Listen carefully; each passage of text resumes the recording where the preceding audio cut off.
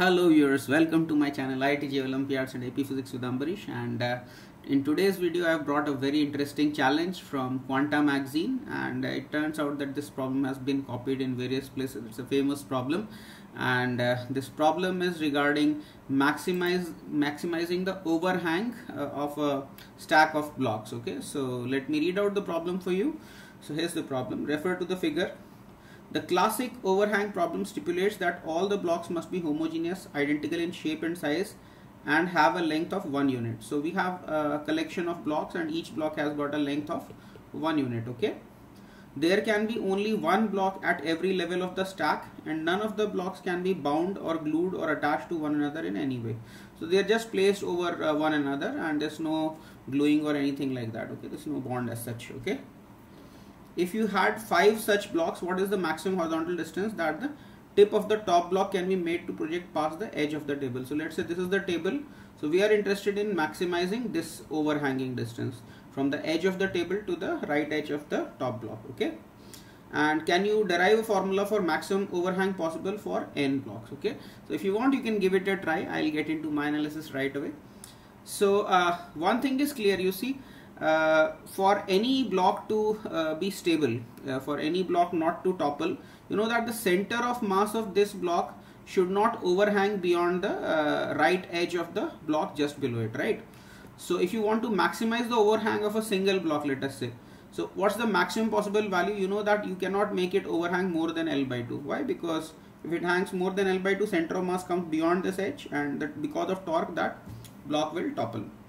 So one thing is clear that for each block you can see, for this block the whole thing below this is serving as the table, and for these two blocks, if you consider as the system, then this thing serves as the table. Okay, for these 3 blocks, the lower 3 blocks plus the table serves as the table. Okay, so anything below that, below any particular block, whole thing acts like a table for that, right? So we'll be using this idea, and we'll then solve this problem using some of these ideas. So let's see. So we can visualize that for portion of stack above a particular block, then the portion of stack plus table below that block acts like table, as I said.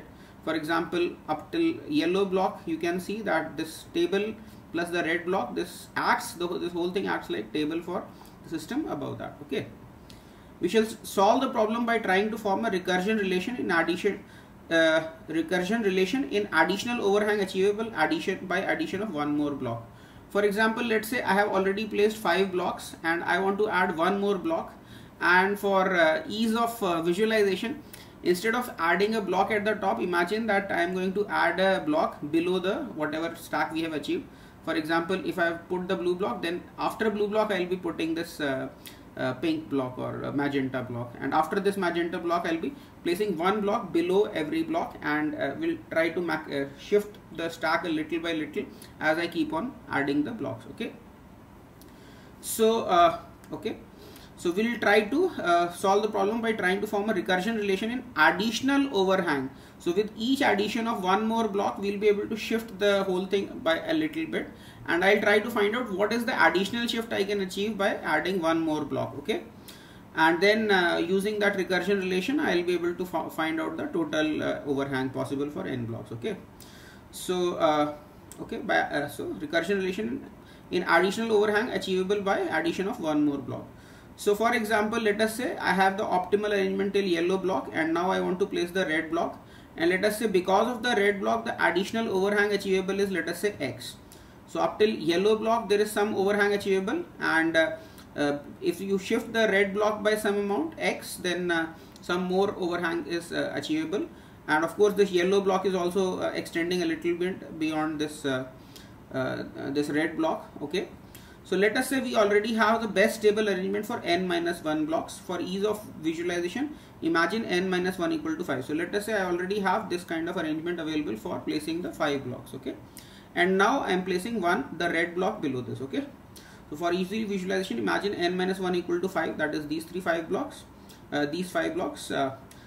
from blue block to the yellow block in the figure. Okay, so from here to here, this we have already placed, and now I am putting the red block. Okay. Now we add one more block, say the red block below the arrangement. Okay, so I am putting this one. So red can be shifted a little bit, and you know that this up till yellow block, the center of mass of the entire system can not extend beyond the edge of this red block. So if you want to maximize the overhang, what would you like to do? You would like to put the center of mass of this entire thing just above the corner of the red block, and also the center of mass of the entire system up till the red block, this center of mass should be just at the edge of the table. Why? Because if it is not at the edge of table, let us say it is to the left of right to the edge of table is not possible, but it is slightly to the left of the table, I can always shift the whole thing and bring it to the edge of the table to maximize the overhang, right?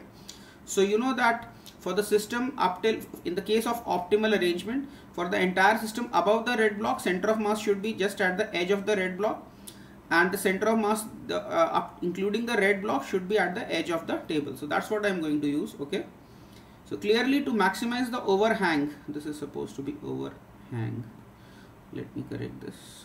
Okay, the CM of the stack including the red block must be at the edge of the table. Okay, so entire center of mass is at this point. Okay, and by the same logic, CM of the stack up to yellow block must be at the edge of the red block. So this is the location of center of mass of the stack up till yellow block. Okay, now taking the edge of the table as the origin and translating the above information into a mathematical equation, let us say the red block overhangs by a distance x. Okay, and the center of mass of the system above this is over here. So total mass up till here is n minus 1 m, and the red block has got mass m. So center of mass of the system above the red block, the coordinate of that is x. Okay, and for the red block itself, the center of mass is located at the midpoint. Okay, so if red block did not have any overhang, the coordinate of center of mass would have been minus L by 2 if L is the length of each block, but then instead of minus L by 2, we have also shifted it a little bit by x to the right, so it should be minus L by 2 plus x. Okay, and then combined center of mass is m1 r1 plus m2 r2 divided by m1 plus m2. So that's what I have done. So for a system of n minus 1 block, center of mass is here, so n minus 1 into m into x. Okay, plus m times minus L by 2 plus x. So this is minus L by 2 and x is shifted to the right. So m times minus L by 2 plus x divided by total mass, that is n times m. This is equal to 0. Why? Because the combined center mass is at the origin itself, which is chosen as the edge of the table. Okay, and if you solve this, you get x is equal to L by 2n.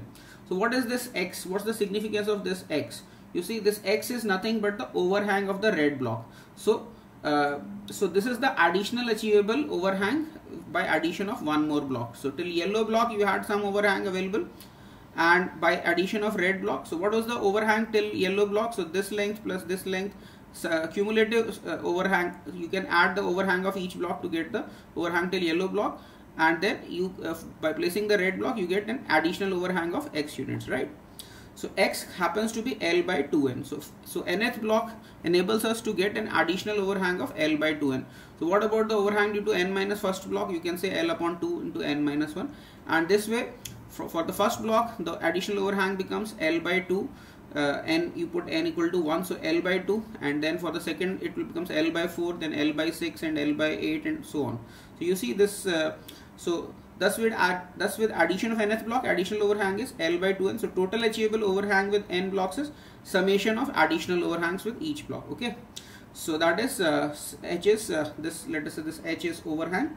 So h is I varying from 1 to n, L upon 2i. So L by 2 you can take common, and this is sigma 1 by I. So that's our expression for n blocks. Of course you can now do it for 5 blocks, you can calculate the summation for 5 blocks. So for our case L is 1, L is not 1. For our case L is yes, L is of course 1 unit, because each block was given to be 1 unit wide. Okay, so instead of L you put 1, so this is your answer for n blocks, 1 by 2 sigma 1 by I. Okay, and for sufficiently large n you can calculate this. This happens to be, it can be approximated by integration of 1 by n. You see, if you have a graph of 1 by n, so this graph will go like this, and you want the areas of the histogram, so 1 by 1 plus 1 by 2 plus 1 by 3 and so on. If you do that, so that area can also be estimated as a Riemannian sum of the integration can be expressed as the Riemannian sum of some rectangles.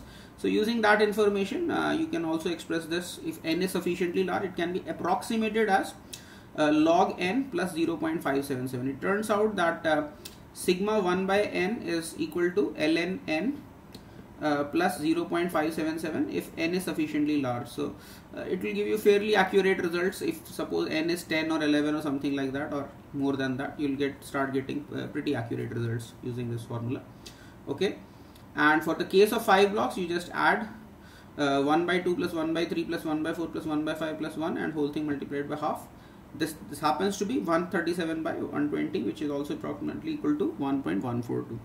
So the total overhang with 5 blocks possible is 137 upon 120 units. Okay, so that was my analysis for the problem.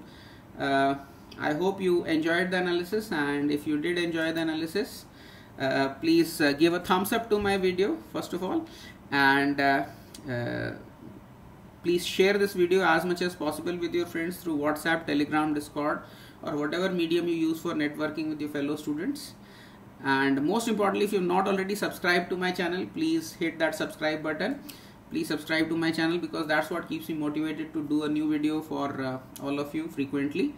And thanks a lot for watching this video, and I'll see you in the next one. And as always, God bless you all. Thank you.